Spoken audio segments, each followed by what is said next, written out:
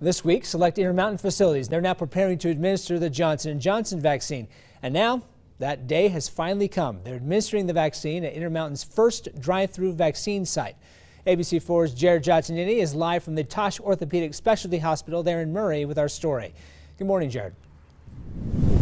Good afternoon. All of these facilities have enough doses. Take a look behind us. A steady stream of cars here at the Tosh Hospital. Providers expecting to administer upwards of 200 doses today. Everyone must have an appointment. Hello, how are you? No lines and a short wait for Vincent Lopez. He is among one of the first to receive the Johnson & Johnson vaccine through Intermountain. Just the unknown, just not sure what the reactions would be. We've got some underlying conditions, and then I figured, well, better be safe than sorry. Health officials say the Johnson & Johnson vaccine is 100% protective against hospitalizations and deaths and 85% protective against severe disease. In total, Tosh received 1,000 doses of the Johnson & Johnson vaccine. The first of its kind drive-through clinic is staffed with up to 25 providers with capacity to vaccinate more than 200 patients a day.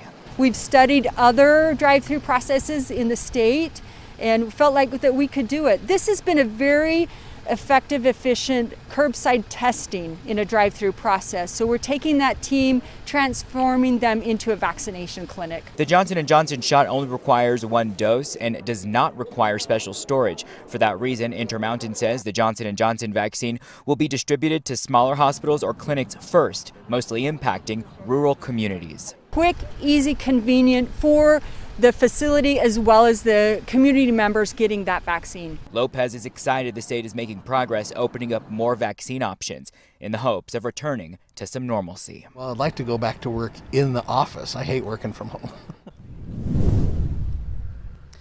Back out here live, those cars you see there are being monitored for 15 minutes after the vaccine. This site, along with 6 other smaller Intermountain facilities, all began administering the Johnson & Johnson vaccine today. Now, for more information on how to schedule your appointment, you can head to our website, abc4.com. Live, Jared Giannini, ABC4 News.